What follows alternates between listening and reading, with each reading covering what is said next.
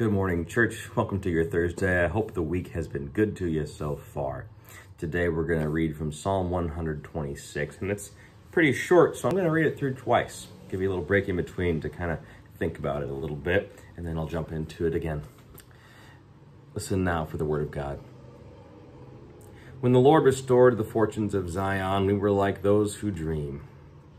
Then our mouth was filled with laughter, and our tongue with shouts of joy.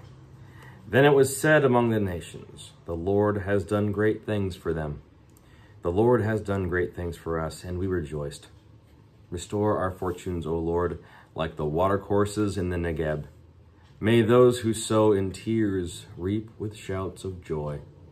Those who go out weeping, bearing the seed for sowing, shall come home with the shouts of joy, carrying their sheaves. Let's hear that again. When the Lord restored the fortunes of Zion, we were like those who dream.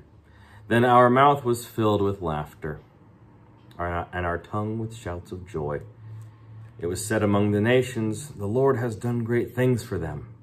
The Lord has done great things for us, and we rejoice. Restore our fortunes, O Lord, like the watercourses in the Negeb. May those who sow in tears reap with shouts of joy. Those who go out weeping, bearing the seed for sowing, shall come home with shouts of joy, carrying their sheaves. Let's pray.